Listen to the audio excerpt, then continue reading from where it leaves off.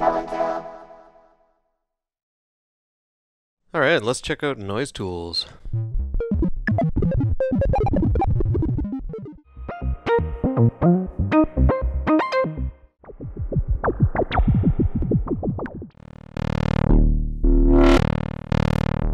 Noise tools is kind of made up of three sections. You've got your noise generation and clock and random pulse section here. Then you have your sample and hold section in the middle and your slew limiter on the right there. And they're all made to either work in tandem or work separately. Starting on the left here, we have both pink and white noise outputs. And you've got pink noise, which is equal power per octave. It's got a lot more low frequency energy, whereas white noise is equal power per frequency. It's got a lot more high frequency energy. It's a brighter sound.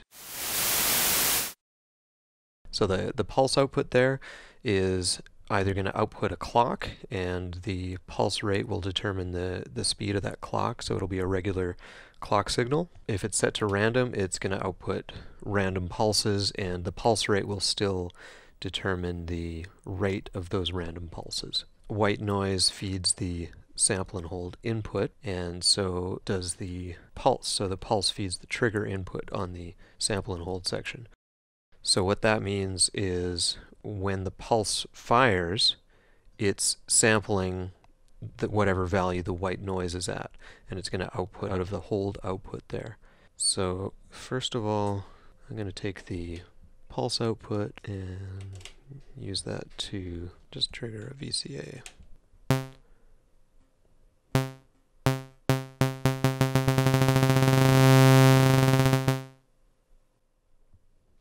And so with it set to random, it's going to fire random gates, but they'll be more clustered the faster it goes.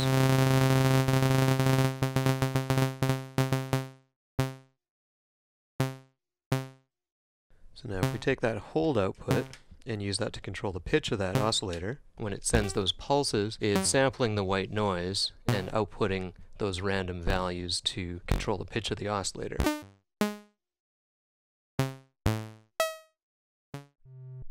So what's a lot of fun is taking an LFO and running that into the input. So you can hear it kind of tracking that LFO, but it's making an interesting melody out of it.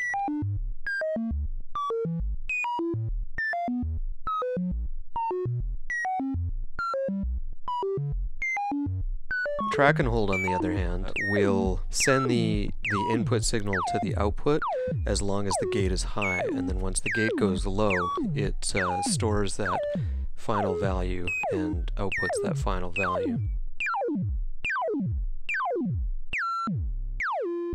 You can get some portamento, you can get some slides and things with track and hold.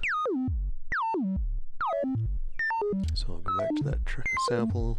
Now the slew output here, so the hold output is going into the slew limiter. So what the slew limiter does is lets you smooth those transitions between sample and hold values, or whatever you plug into the input.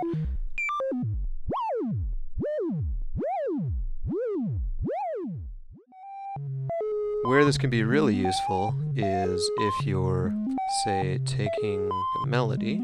And so if we go into the slew, then you can create portamento effects with your melodies.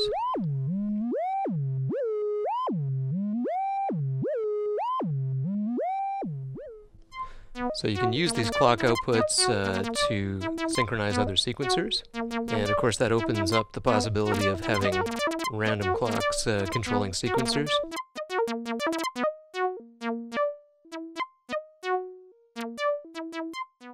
And another cool thing you can do with a slew limiter is convert a square wave into more of a triangular wave.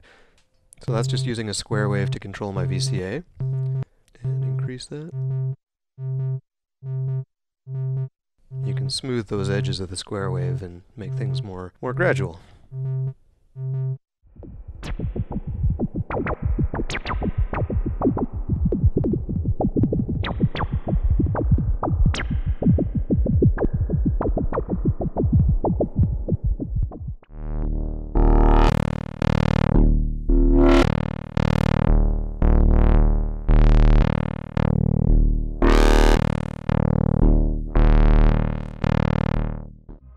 So